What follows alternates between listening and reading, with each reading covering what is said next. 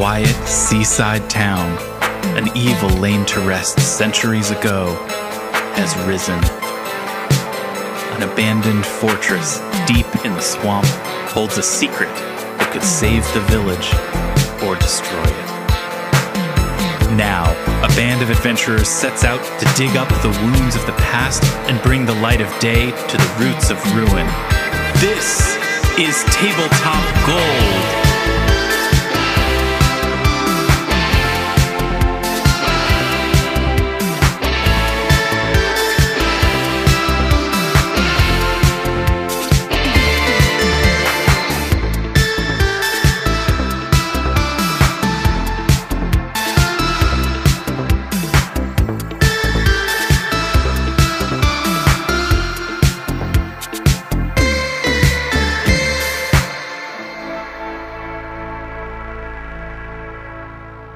Hello and welcome to Tabletop Gold, episode 37. My name is Lars Casteen, and here's what's going to happen next. I'm going to say the names of the other people on the show. They're going to respond, and it's going to help you.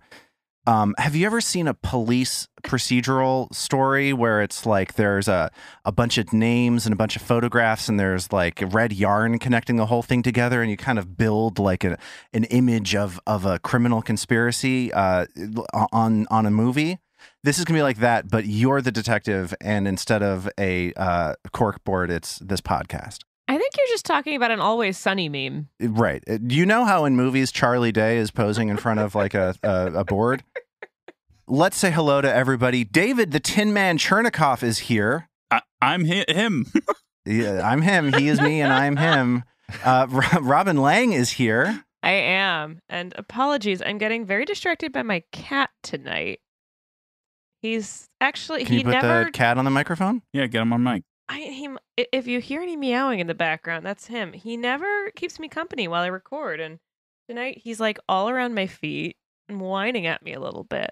He knows it's going to be a great episode, and he's got the best seat in the house. Eating pate? I did just finish some tuna. Could be the tuna. That could be it. Zoe Chernicoff is also here. It is me. I am here. And our Matt Humphreys is here as well. Hey, y'all. Look, I'm going to be honest with you. We've got a big episode coming up. There's a lot of things happening. We're right on the precipice of just a big old combat, and I say let's not beat around the bush anymore. Let's just jump straight into it, shall we? This thing wants to fight us? Oh no, spoiler. We gave it a snack. Did we prep wrong for this? Like a free snack. But yeah, so we're just going to jump straight into it, guys. No warm-up, no preamble, nothing like that. Listen, if you are enjoying Tabletop Gold, please rate and review us on your podcast app of choice. Join the literal thousands of people who have already done it. Thousands. Don't double check that number before you write the review, please.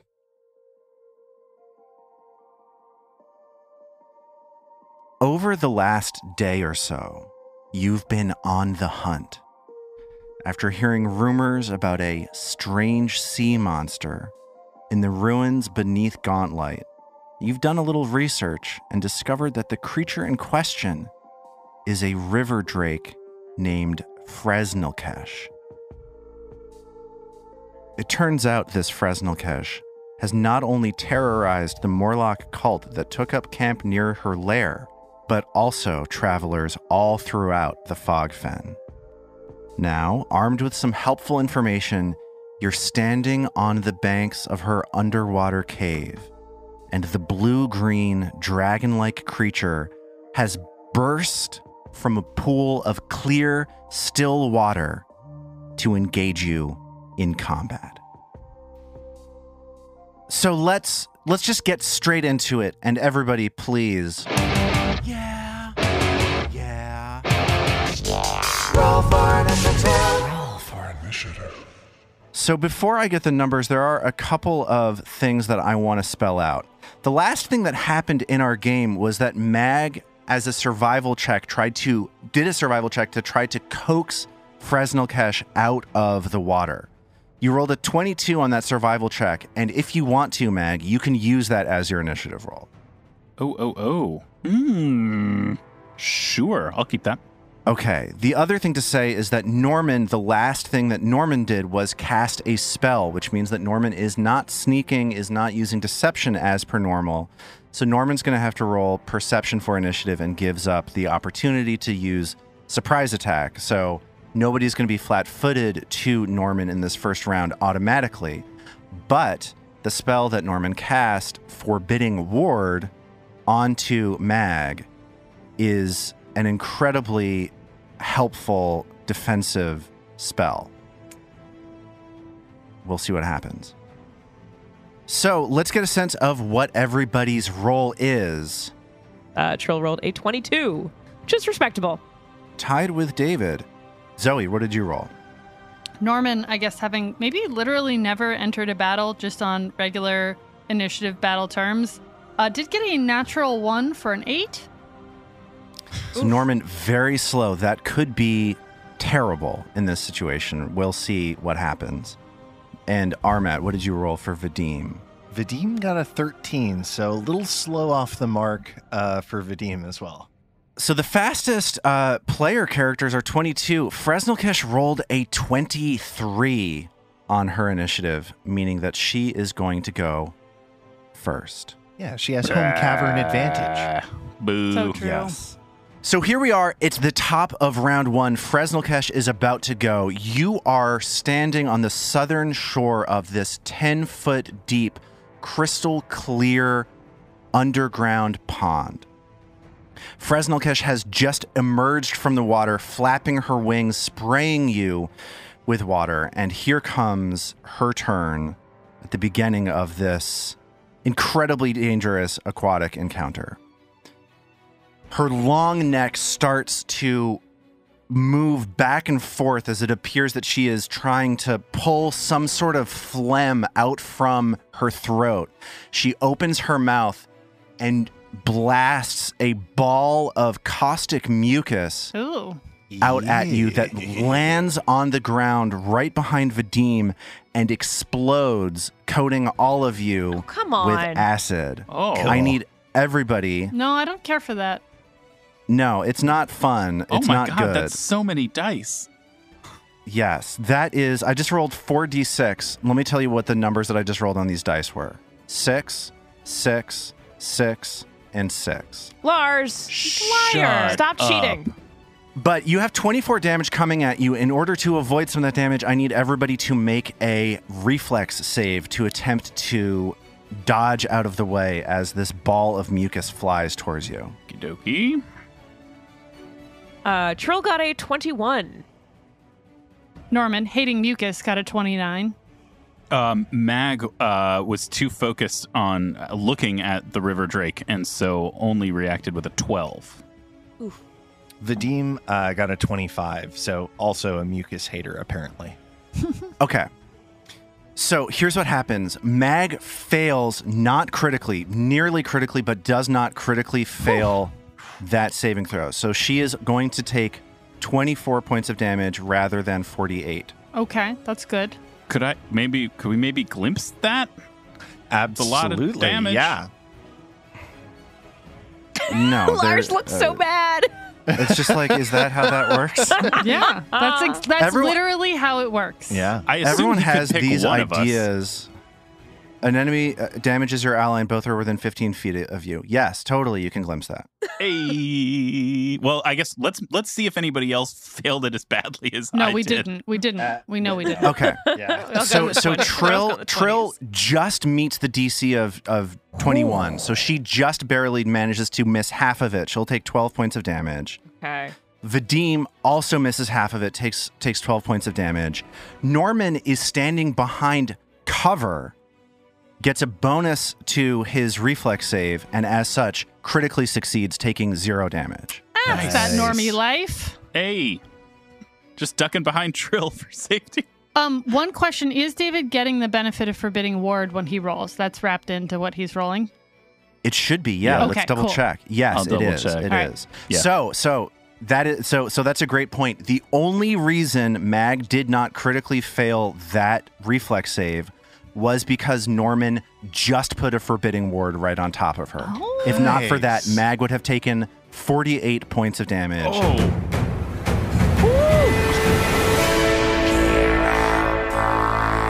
It's absolutely a hero point for Norman. Well done. All That's right. huge. That is huge. Thanks, Norman. And with the next action from Fresnelkish. Wait, sorry. Can we resolve the glimpse? What happens with the glimpse? Is she getting befuddled or? If somebody tells me that they are glimpsing, I will resolve a glimpse. I would Glimpse. love to glimpse that. Let's glimpse that. So the way this game works is that damage. if you tell me something happens, then I can do something Wait a with minute, it. wait But a if you minute, I'm sorry. discuss, Interesting. maybe we'll do something. Sorry, I thought it was. That's just a conversation between you guys. I thought it was tacitly understood that when David Nothing is speaks for- tacitly understood when it comes to Glimpse of Redemption. I'm not just going to auto-glimpse all of your attacks. You have to tell me. We did say it. I mean, I thought there was an understanding. Yeah. Oh my But, God. An unspoken thing. So in glimpsing that, what is going to happen is that Mag is going to resist, of those 24 points of damage, is going to resist 5 points. And Fresnelkish will become enfeebled 2 as the strength gets sapped out of her body. Of the 24, I'm taking 19. Is that right? Correct. Okay. And with her third action, Fresnelkish is going to back slowly into the cave, putting more distance between you and her, looking you straight in the eye and flapping her wings menacingly. It is now either Trill or Mag's turn. Who would like to go first, since you tied for initiative? That seems like Trill Yeah. would be the right. Yeah. Yeah. Okay. After you. So we learned some stuff about Fresnelkish in town, right? Yeah, you know from town that Fresnelkish has a reaction where she will fend off attacks with her tail and that she is resistant to acid damage. Trill wipes off some of this gross acidy phlegm, or I guess shakes it off, and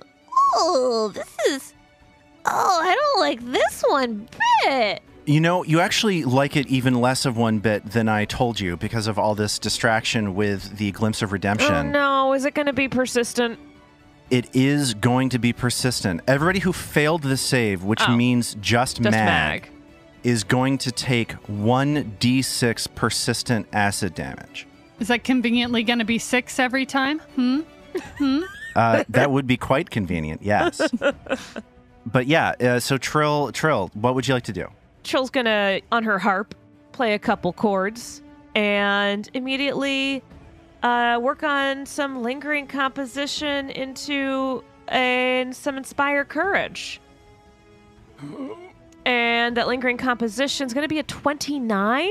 That is a performance check critical for lingering success. composition? Yes. As Trill's voice fills this natural cavern. So, looking at the map, in front of Mag and Vadim, I see a bit of water. Let's talk about this water, Lars. Yeah, this water is 10 feet deep, and it is crystal clear. Here's the way it works if you'd like to get into that water. If you end your turn in water and you have not taken an action to swim, you will start to sink underwater, at which point you will need to start holding your breath. Now, even if you're like in the first little, like right kind of stepping into the water, where it's kind of like that little beachy entrance. That's right. It is a 10-foot deep sheer drop off. Oh. That's You are different. currently, right now, the area that you are is tiptoeing into the water. Okay. The area marked as the water on the map is the water. Okay. And is Trill 10 feet tall or is she not 10 feet tall? Trill is currently 10 foot tall. She cast Inspiring Height Yeah. and got a critical success, so she is big. That is so cool. Yeah, so in order to move in the water, you have to take the swim action. So that is typically an athletics check that you make, but this water is very still and very calm, so I'm not going to ask anybody to make that athletics check. You will just automatically succeed. When you try to swim while you're in the water and you succeed, you get to move up to 10 feet through the water as you swim your way forward. So you get slowed way down. If you would like to move more than 10 feet, you can make that athletics check that I said I was hand waving. And if you critically succeed, you will get to go 15 feet rather than 10 feet. Still not that far. Not that far. Swimming is still difficult. The other things that you want to know is once you are in the water, you are more vulnerable. You will be flat-footed to any attacks while you are in the water unless you have what's called a swim speed, which is to say that you automatically get to swim. Nobody here has that. And if at any point you try to attack through the water, you will potentially take a penalty to that roll if you're doing bludgeoning or slashing melee attacks. If you attack with a piercing attack through the water, you do not take that penalty because a piercing attack moves more aerodynamically, more fluid dynamically through the water. And then the other thing that you need to know is that fire and acid do not work in the water that well. Anything that is in the water will gain resistance to fire and acid, which could potentially come in handy for Mag with her persistent acid damage. And while you're in the water, you can't cast fire spells, you can't use fire abilities because it's water, guys. The rules of this game actually make sense, sort of. Obviously. So Robin, to answer your question, that's what the deal is with this water. Great. Well, this feels like a really good time then for Ray of Frost. Okay. So Trill's going to go ahead and cast Ray of Frost at Freshy Fresh, whatever its name is. That's its name. It's Freshy Fresh now. In ongoing songs I think of when Trill does something, anytime she casts Ray of Frost, my mind goes, I'm not even going to get the melody right, but the Double McGum, icy cool flavor, icy cool breath that lasts and lasts. So anyways, that's what's going on for me over here. I love your internal everything. Weird songs. Not the greatest attack roll. That ended up being a 15. And that's going to be a mess. The Drake manages to twist out of the way as this line of frost passes nearby. Alas. Okay. Okay, guys. We got a fight ahead of us. And with that, it is now Mag's turn. Mag is taking this persistent acid damage and has magical warding surrounding her. What will Mag do? As the acid, a sheet of acid splashes in Mag's direction, landing all across the left side of her body. Mag screams. Let's see, what would she say? She'd probably say something like, ah! It checks out. Yeah. Upon raging, she whips her head around and she leaps into the water to go after the Drake. Ooh. Now, because I've ended up in the water, how does that affect my persistent acid damage? Man, really, maybe I shouldn't have kept that 22 for initiative. Yoinks. So the persistent acid damage while you're in the water is going to be largely negated. So you're taking a d6 of acid damage, and you have resistance 5 to acid and fire. So chances are you're not going to be taking any of this persistent acid damage while you're in the water. And as Mag considers this, she wonders if that was the point. Of that maybe you were being coaxed into the water. Oh, like a prey thing. You get them to come get their very superficial injury addressed, and then you eat them alive or whatever. I don't know if that would have occurred to Mag at all, but David is now considering it very deeply. It occurs to me that Vadim and I should probably stay pretty close together, so I'm in glimpse range. Yes. That will then take him further away from everybody else, but it seems like Trill and Norman should be staying far away from this freaking thing. Yes. Anyway, so we all feel okay about going twosies and twosies on this? Yep. Okay. But you have one more action, right? I got to use it to swim. Oh, gotcha. Yes. I might argue maybe move to its flank so that I could potentially get a attack on it this round if you're in flanking position. Right. So I will swim then to the Drake's immediate right, hopefully setting up flanking for Vadim. So as Mag passes over to the right of Fresnelkesh, at the end of Mag's turn, that's going to be 4 points of acid damage. You resist all of it. All right. Ooh. And go ahead and give me that recovery check. That's a 7. The acid clings to Mag's body as Vadim sees it as time to act. Seeing Mag leap forward into the water, he gets a grin on his face and he says, "Hang on, wait for me. You don't get to have all the fun." And he will leap 10 feet into the water. Splash!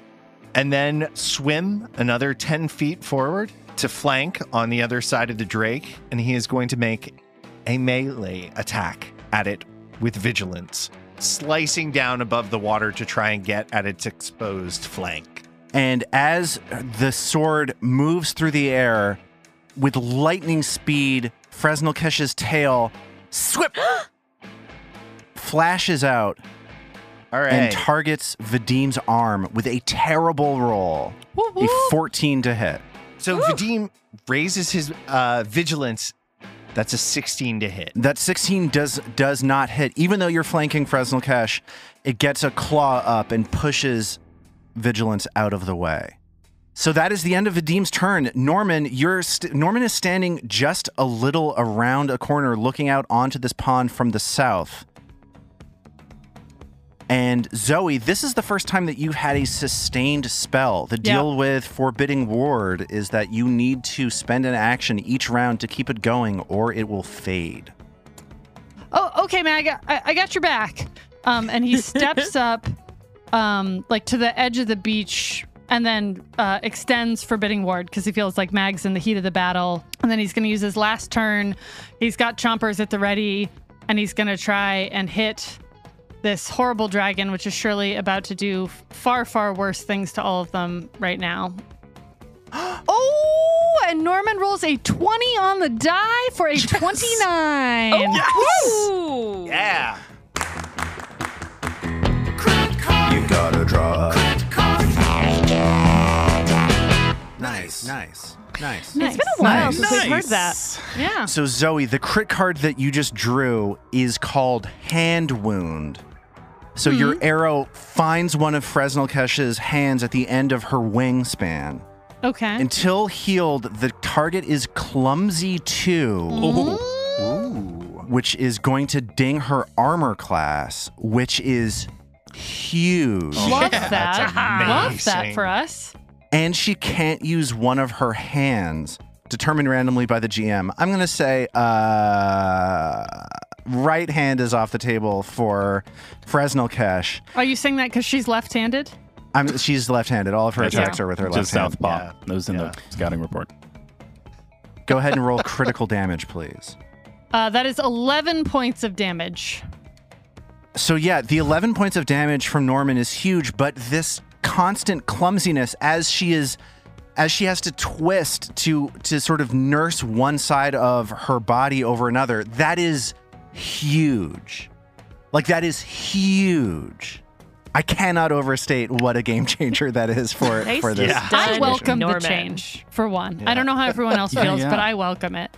So here we are. It's the top of round 2 as the arrow punctures the end of Fresnelkesh's wing. Vadim, Fresnelkesh, and Mag, water is flying up in the air, splashing all around as the three of them are in just hand-to-hand combat while Norman and Trill are 20, 25 feet away watching from the shore. At the beginning of her turn, what the wounded Fresnelkesh is going to do is fly into an absolute frenetic rage as she looks up in the air. Checks out. And targeting Vadim, who hit her hardest, she extends her mouth, clamps down with a fang strike onto Vadim. That is an 18 to hit. Ties go to the defender. me. Am I right? No, that hits. to the roller. It's exactly 18. So that's a finally understand huge it. bite as she pierces Vadim for 12 points of damage, and then her tail just goes. Wait, with that, I want to use a hero card? A hero point card? Wait. Zoe, I'm not sure it's good enough to use. Okay. The card Wait. is when a hero's damaged by a bite attack, and shout out Justin from Portland on this. Thank you for the hero point card in our Discord. The hero pulls out one tooth from the attacking creature. The attacking creature takes a -3 to all bite attacks until the end of its next turn. So I is guess it going to bite I think anyone this again this turn? But Yeah. next turn, too. The end It of its includes- next turn. It includes the following turn. More Yes. bites. Let's Let's do it. I've Let's got do 3 it. hero points.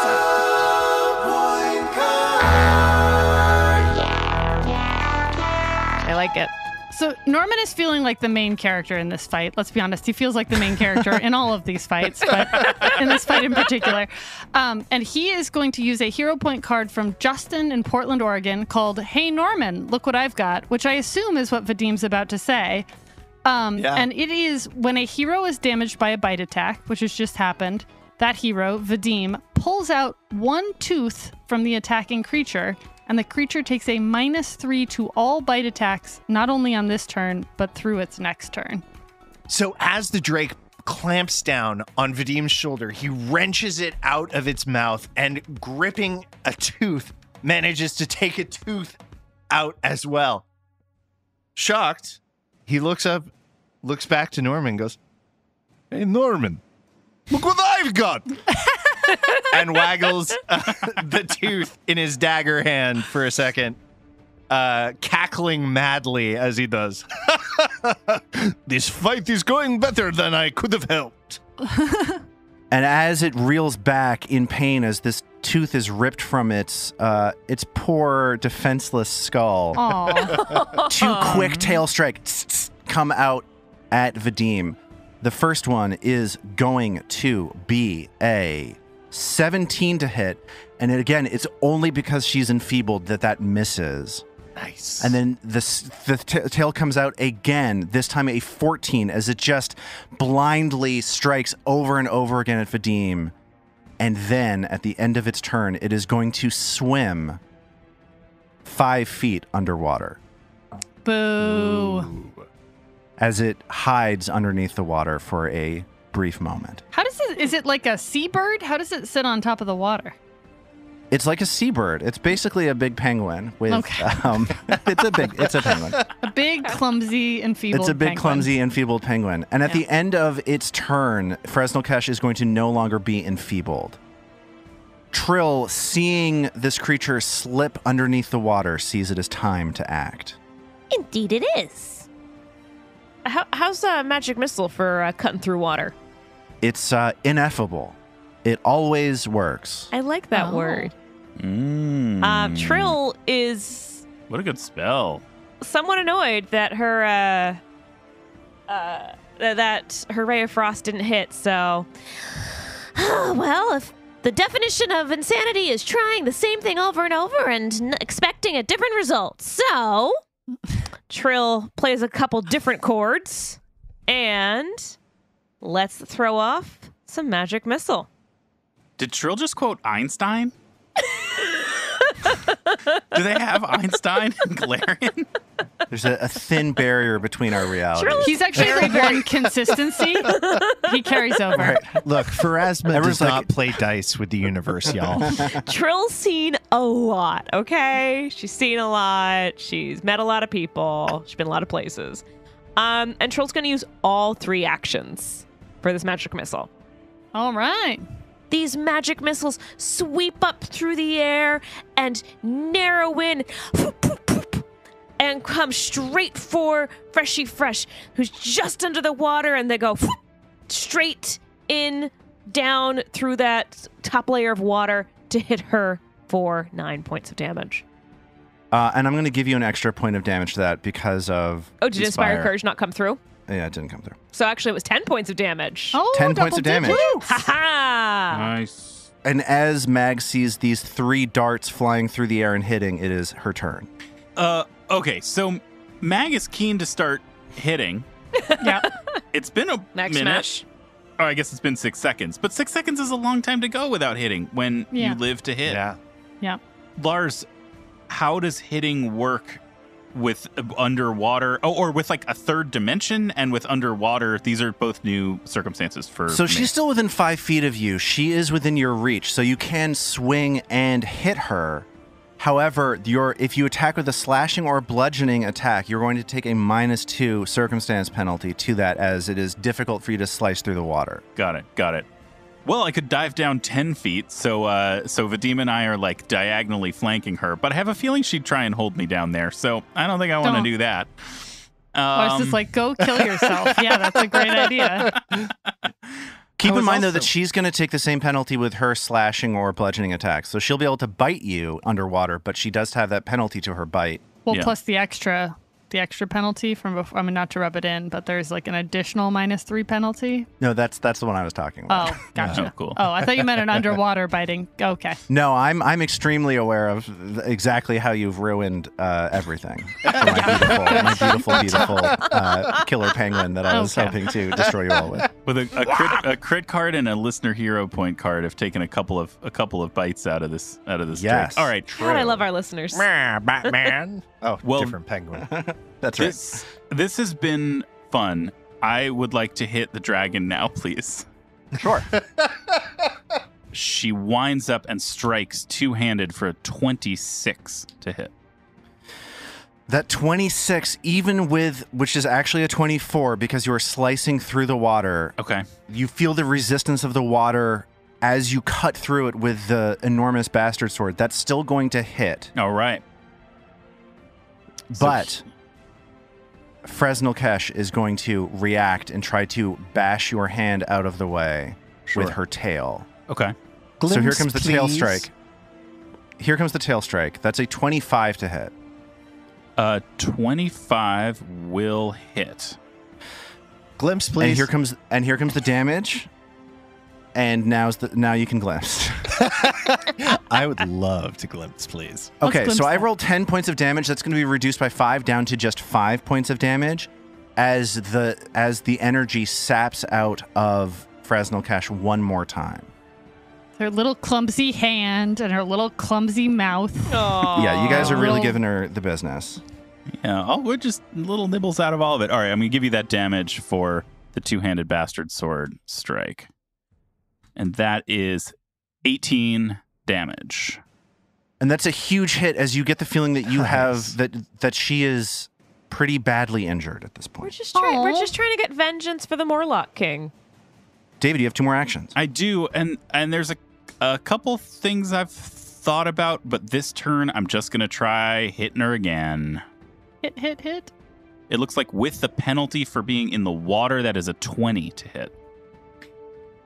So what that means is it is only because she was knocked clumsy by Norman's arrow through her hand that is going to hit. All right. And that is 26 damage on the second strike. And with that, Mag slices through her belly, and a few moments later, she rises to the surface of the water as you have killed my beautiful penguin. Oh, that was so fast. As Fresnelkesh is no more. I mean, Max just did like 50 points of damage in one turn. I Christ, mean, like That was Mag awesome. is a beast. that was a lot of damage. You could argue that striking rune is overpowered for level 3. You could argue, Lars, that you made a mistake letting him do that. What I do is I follow the rules of the game, and that cuts me sometimes, that cuts you sometimes.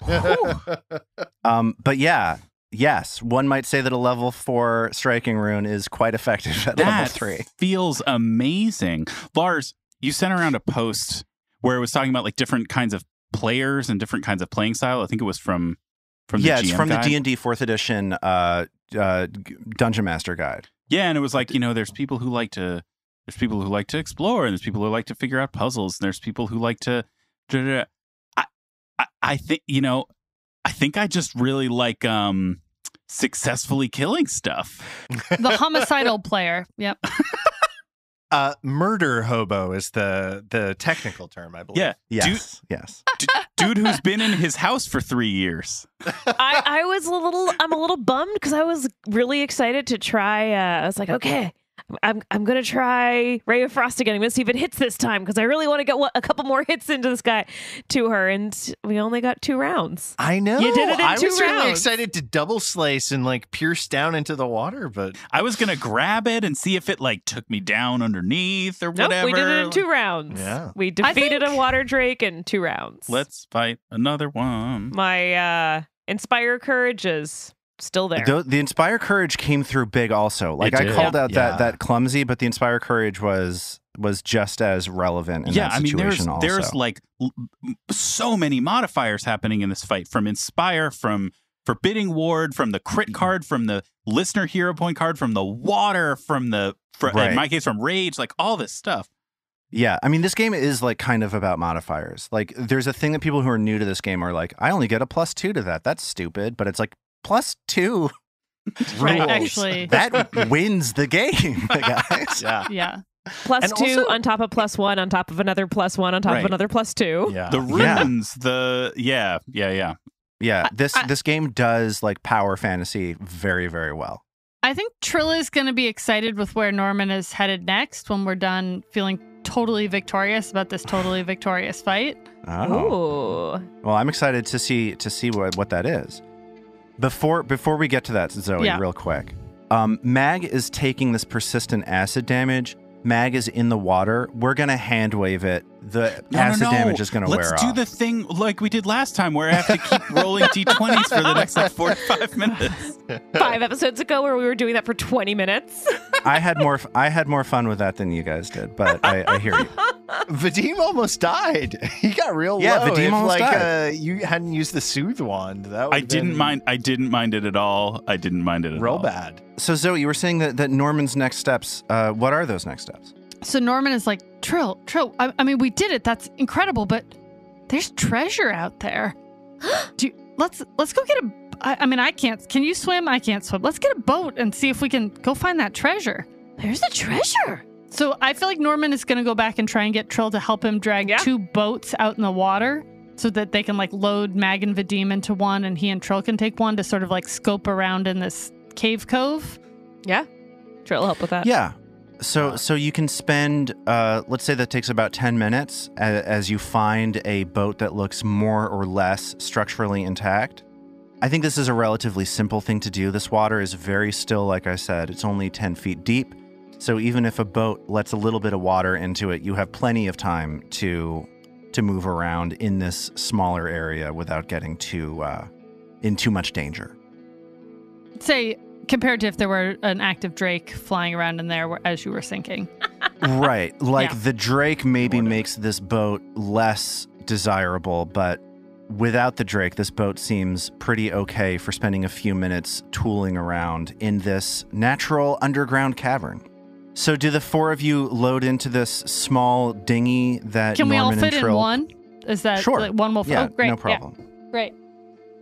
Norman, obviously in the process of getting the boat in the water, I think we all know what's coming, but he puts his sailor outfit on. Adding an Norman, you additional look 10 very minutes while jaunty. everyone treads water. Trill plays a jaunty tune on her harp. Oh, like a sea shanty? Yeah. What will you do with a drunken sailor? What will you do with a drunken sailor? What Lock him will in the you do hold with the a captain's drunken dog. sailor? No. Mag uses Trill as an eye patch. And it doesn't take you long. You move about 10 feet forward. And is everybody searching for treasure in here as you're moving through the room? Oh, definitely. Oh, Can you give me blind perception checks, please?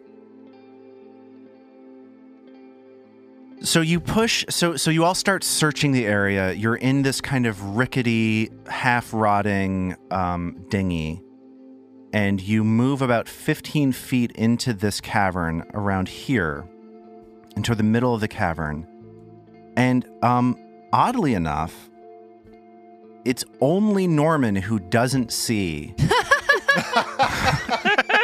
Well, Norman's probably distracted, like finishing the touches on his sailors. Right. He's out getting there, his, right. his sash just to the right side. Yo, So ho, excited yo, for the ho. treasure, just whipping And I see head Norman back like and forth. standing up at the front of it with his knee up high. Yeah. Rubiconing. I'm a sailor. I sail. And what Norman doesn't see that the rest of you do is a tangle of roots at the southern edge of the westernmost alcove within this underwater grotto. And you see a small chest that if you were to lean forward out of the boat, you would be able to jostle to free it from these roots. Mag jostles. The boat tips forward as Mag's weight starts pulling down on the boat. And then a few seconds later, Mag is able to, water pouring off of this airtight chest, put it down on the floor of this dinghy between the four of you. And Norman in character screams, "Man the starboard main!" and runs to the other side to help even out the boat. And the boat remains seaworthy for now. Norman, it's just a dinghy. Aye, aye, Captain. I'm sorry. Is there no hero point for that incredibly, incredibly well-timed understanding of ballast? You got a ballast point for that. One ballast. That's an invisible resource that I don't bring up on microphone, but I do track them. Ballast point cards will be accepted soon Yes, on the Discord. we're taking ballast point cards for sure. That sounds like another Discord channel. Ballast point So I just want card. to zoom out for a second. Basically, what happened is you put this dinghy in the water and you went about 15 feet and found some treasure. Yay! But yeah, you've got this chest sitting on the dinghy between the four of you. Let's open it. Yeah. So Trill reaches forward to pop this chest open and finds a number of interesting items inside it. The first thing that she spots is a bunch of gold pieces. She methodically counts them and finds that there are 36 of them. Oh, Fantastic. Hey. She also finds a strange object that she doesn't immediately recognize that looks like a compass covered with strange patterns. Ooh. Cool. She also finds a wand Oh. that as she looks over it, she knows precisely what this is. It is a wand that casts the spell True Strike. Oh. Oh, that's awesome. Which is a spell that you can cast for 2 actions, which lets you roll a d20 on your next deal and take the better result. I think True Strike is a 1-action spell. True Strike is a 1-action spell. Good call, Armat. Sorry about that. Nice. You get another ballast point. Yes! Oh, Soon wow. my... Ballast points are coming out the wazoo. I'm going to be able to upgrade this dinghy to a caravel soon. And the Hey. last thing that Trill finds in this chest Is a human baby alive and needing to be cared for. So, humans, you have found me. I play this game to get away from that. We put the baby back in the chest.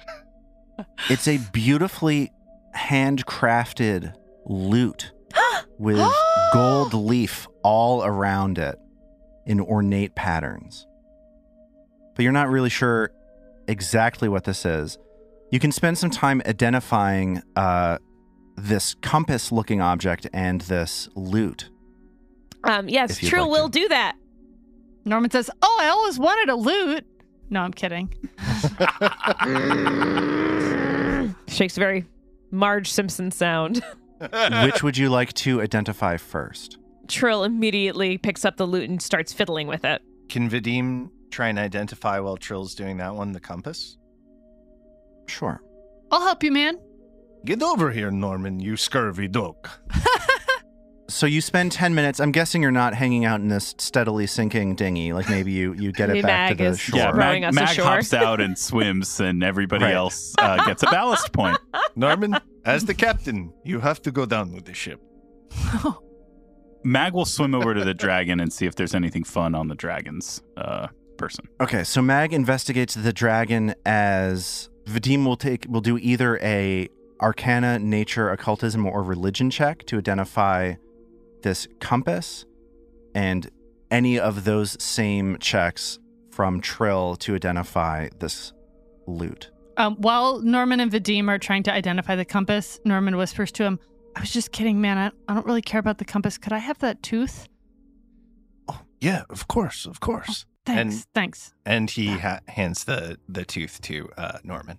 It's a big this one. Is a good one. Ooh. Nice work, man. So what's Norman's aid on that identify? I was a 24 to aid on occultism. So that's going to succeed, meaning that Vadim will get a +1 to his identify check. And that means that he successfully identifies this item as a wayfinder, which is a object that is used by the Pathfinder Society for a number of different things. One thing that it will do is it will generate the light spell if you choose to tell it to. So this thing can be a light source. And it also interacts with these things called Aeon Stones, which are things that you guys have no idea what they are. They're magical stones. Don't worry about it. But basically, it's a magical light source that you can, if you find an Aeon Stone, you can sink it into the Wayfinder. Cool. And only it itself can be light, or you can use it to cast light elsewhere. It itself can light Gotcha. up, so you can strap it to your person and generate light off of it that way. That sounds handy. Yeah. And Trill, doing her own occultism check to identify the loot, identifies this as a maestro's instrument. What? And this does two things. It is a beautifully crafted, magically imbued musical instrument. One thing it will do is it'll give you a bonus to performance checks Ooh. with the instrument. Nice. And the other thing is that you can, once per day, spend 2 actions to cast the charm spell from the instrument with a DC of 17. So it's Ooh. something of a low DC, but you might get lucky. You never know. I mean, I got rid of charms. That's kind of nice to have it back. And Mag finishes her investigation of the body of the Drake, and it's a natural sort of beast. There are no pockets or anything like that on it. So beyond the sort of natural features of the creature, you don't find much of interest. Kind of a dead drake. It's kind of a dead Drake. Well, Mag has an interest in that sort of thing. I like to think while all of this is going on, Norman is like, hey, can I see that? And he's taking the Wayfinder and he's doing like the little kid thing of turning the light on and off, which is like deeply distracting to everyone else. He's like flashing it on and off, so it's creating sort of like a sickening strobe in this cavern. Well, I'm not feeling so. Oh boy. Oh, dude, you look bad. Hey, Tro, let's. Can we fix him? Here, I got this, man. And Norman goes to do a medicine check on Vadim. No, hang on. I think okay. That's a 9. So that's a failure, as Norman spends 10 minutes trying to patch up Vadim's Here, we just need a wounds. little gauze, and it's just this mucus here. Here, I need like Norman, licks the how gauze many- and wipes. Oh God, Norman! Now I can't move my left arm. There's too much gauze here, Norman. This is too much gauze. Well, then you fix it. I don't know. You just be patient. Vadim will also try and make a medicine check himself. Okay, through the gauze. so that's going to be 50 minutes later. Vadim is set for that. So we are coming up on 9:50 in the morning now, as Vadim sets to deal with his own wounds. That is an 18. I'm going to say that by the time Vadim patches up his wounds, everybody will have been able to take lay on hands to be fully healed up. So right around 10 o'clock in the morning, everyone is at full health. I feel like it took us so long because everyone is queasy from the flashing light in this cavern. Like, That's right. you would be able to better focus if Norman weren't just constantly beep, boop, Yes. beep, boop, beep, boop. with the Wayfinder. And Yeah.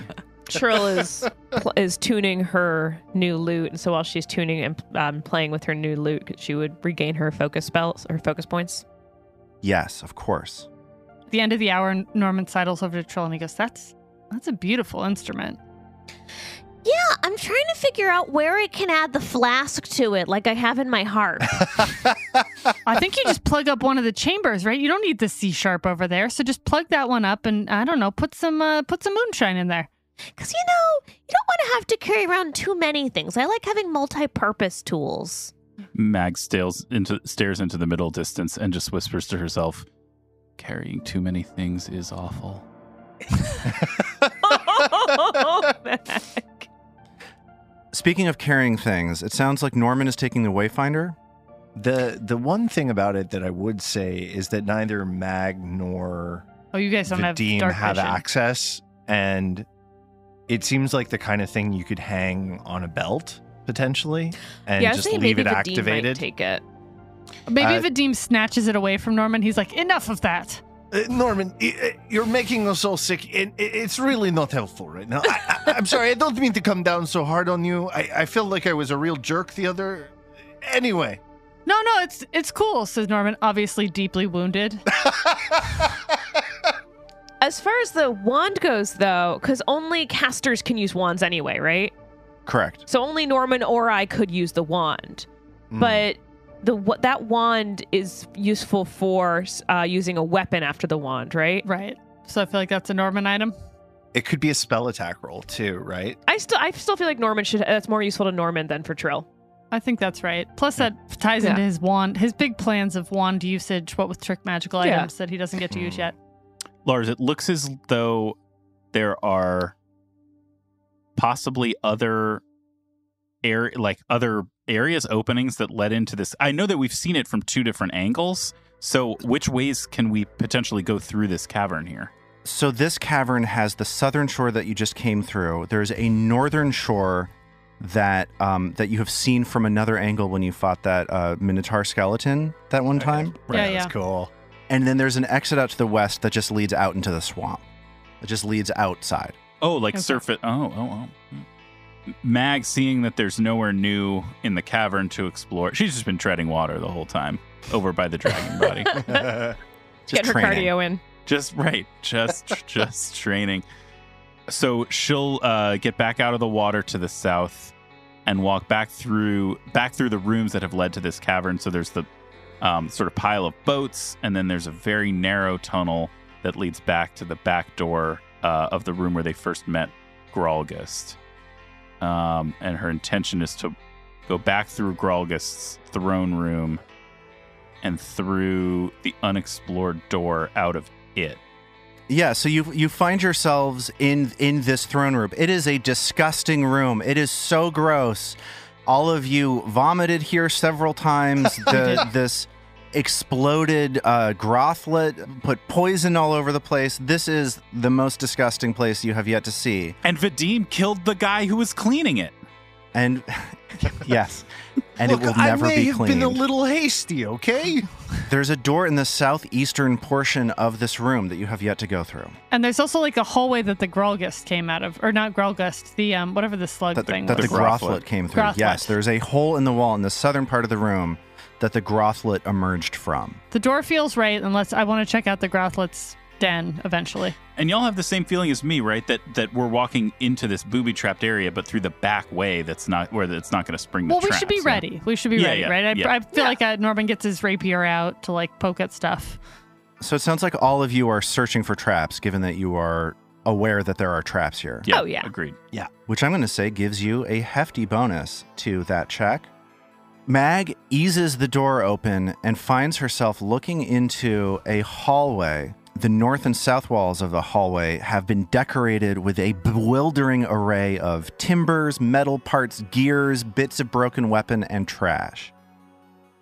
And the four of you, with the extra information from Gralgust, are able to quickly spot trip lines going across this hallway, one every 5 feet, and then repurposed crossbows connected to those tripwires. So Mag kneels very gingerly down in place where she is in the doorway and gestures to the tripwires she sees along the ground and says, Norman, can you take a look at these? Anything you know how to handle? Oh yeah, I got this. So Norman can either make a thievery check to dismantle these things one by one, or step over the tripwires. Can Trill aid Norman in that thievery check to help Sure. him disarm if he chooses to do that? I mean, this would be no problem for me, but we should probably protect anyone else who comes through here, right? So let's just cut him down. I'd just do it faster also if Trill helps, I imagine. It's a 23 for the first thievery check for Norman. And that's a 20 on the die for Trill to make it 28. Nimble little fingers. Trill and Norman effortlessly dismantle the first trap. See? Easy peasy. Lemon squeezy. It's a Good 20 job. for Norman on the next one. 25 for Trill. The next tripwire gets snipped and is now no longer an issue. The next tripwire kills you. Ooh, that was very close to a natural 1, but it wasn't. That's a 21 for Norman. 3 out of 4 tripwires are cut as Trill and Norman speedily move down the hallway. All right, this last one surely can't go that well. It's a 14 for Norman on the last one. Trill got a 22. And it is only from Trill's aid. Ooh. There we go. That's absolutely enough to dismantle the 4th of these tripwires.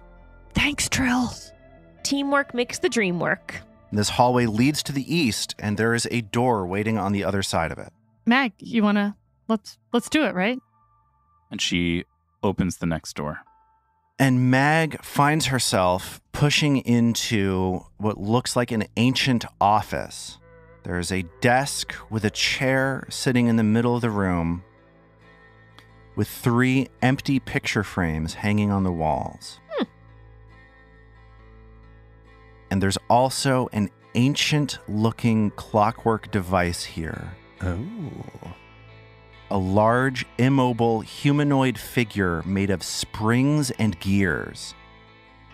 And as you look closer at it, you get the impression that you could potentially dismantle this item and recover some valuables from it. Potentially take some of these ancient springs and gears and recover them. Yeah, Mag steps forward and examines sort of like very carefully and gingerly. She turns her head this way and that, examining the design and the sort of craft of this curious object. I want to use crafting to try to see what this thing is, how it works, or what can be recovered from it. Totally. So as you look at it, you open a small panel on it and you look at the inner workings of this and you see a beautifully intricate gear that you have confidence is worth some money. What I would like you to do is give me a crafting check to try to recover this gear without breaking it. Okay.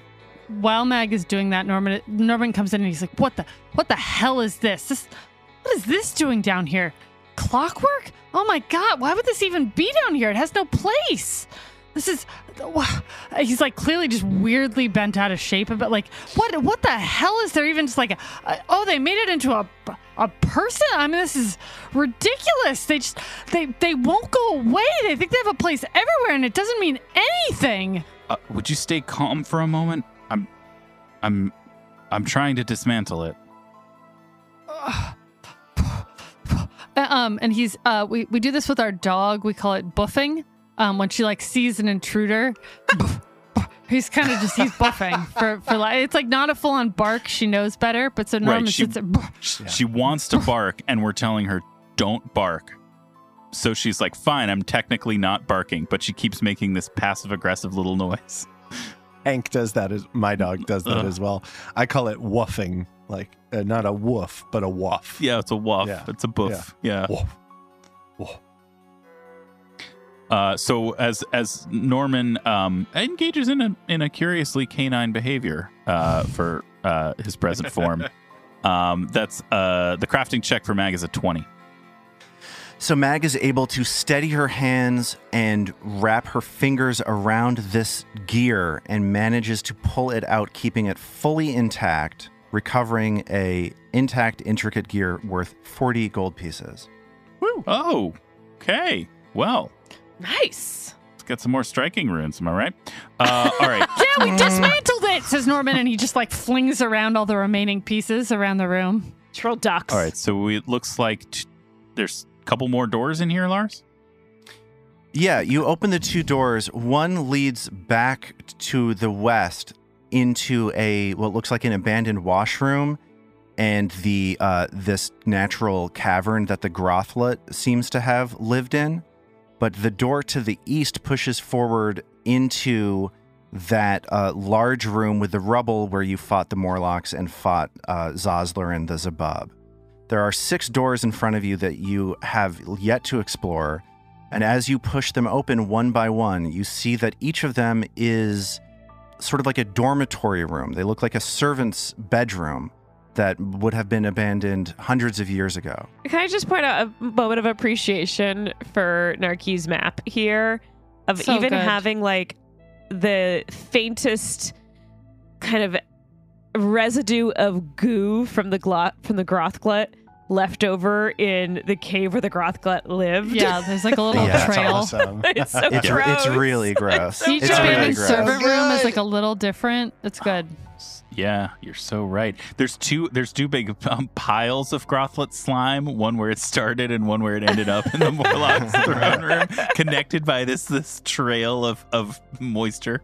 But you open the doors for 6 identical servants' bedrooms in this portion of the room, and as you walk across the larger room to the other 2 doors you hadn't yet explored, you see 2 more of these servants' bedrooms. So this entire area seems as though it was a dormitory for housing workers. Can we just like kind of blanket just say we investigate them all looking for things like little things tucked away anywhere? Gear's worth 40 gold, whatever. As you pass through these rooms, you search them thoroughly, and you're able to get the sense that the Morlocks that had moved into this area have stripped everything of value out of it. Oh, Jerks. weird. So they get back then to we're back in the room where we killed the Zelbub, right? Or where Vadim, I should say, killed the Zelbub. Yeah, you're here in this rubble-filled room where hundreds of years ago, Otari Ilvashti fell through the floor where you fought 4 Morlocks. Their bodies have been neatly stacked up in the corner, and then Zoslerin the Zabub's body is also here. Poor Zoslerin. He told us about another trap. To the north, and he said it could kill us. I think we're doing traps. We're doing good with traps. We're doing good today. Let's go get rid of that one and see if we can figure out. He said he never went past it. Like, what's past it? There must be something good past it. I do like a good mystery. So to get to that room with the traps that Zoslerin described the location for, you walk down that long hallway, that sort of main north-south hallway that ends in the washroom where you spotted the ghostly green writing. Norman's like, up here to the north, around the corner. Be careful. You push past the washroom to the west, and you see double doors leading to the north into a room that you have not yet explored. Oh, right, these doors we ignored. Heck, you want to do the honors? And what are you guys doing as you're exploring right now? Mag will scout for enemies. Vadim will search for traps or anything else of interest. Same.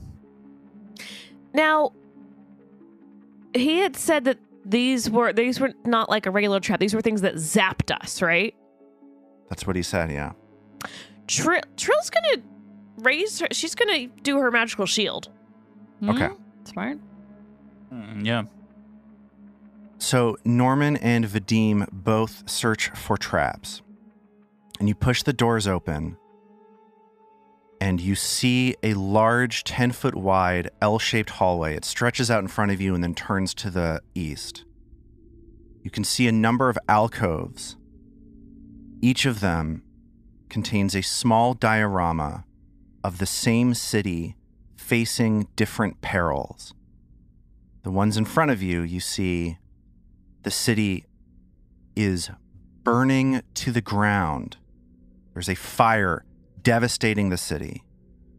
To the right, the alcove shows an enormous tsunami poised to crush the entire city. In the distance, you can see an enormous tentacled monster poised above the diorama of the city. And then even further, you can sort of make out a diorama showing an army of the undead marching to destroy the city. Do we recognize the city? I think you do. you see that this is the so-called city at the center of the world, the largest city in Galarian, Absalom, a few days' journey away from Otari. Well, whatever else happens, we cannot let this fate befall Absalom. It's unthinkable. Could these be all the things that the lighthouse is capable of doing? Or is this all what Belcora wants to do? Ways to harvest souls. I don't know if we speak about her in the present tense or the past tense anymore. And Vadim and Norman are scanning the area forward. And wherever this trap is, they're not seeing it now. So what do you guys do? Mag will reach behind her to her back. She'll take out a javelin. Oh, no. And she'll toss it a few feet forward into the room to see whether the movement, the sound, the pressure on the ground, any of that might trigger the trap. Good thinking, Mag. Mag tosses her javelin forward in front of the alcove, showing the city burning. And as the javelin gently flies through the air, a beam of energy launches outward from the model of Gauntlet, poised near the city, vaporizes the javelin, and we will pick up from there next time. Oh boy. Snap! Now you can't even think about that javelin because it's gone. How do we even get past this thing? What?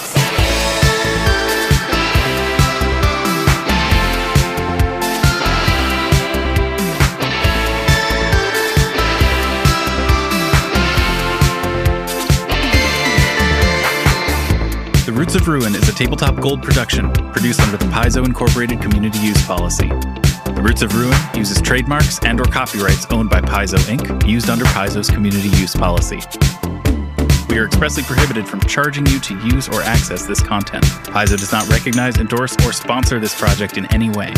Original characters and content are the property of Tabletop Gold. For more information about Paizo Inc. and Paizo products, visit paizo.com. We at Tabletop Gold would love to hear from you. Email us at letters@tabletopgold.com and find all our social links at tabletopgold.com.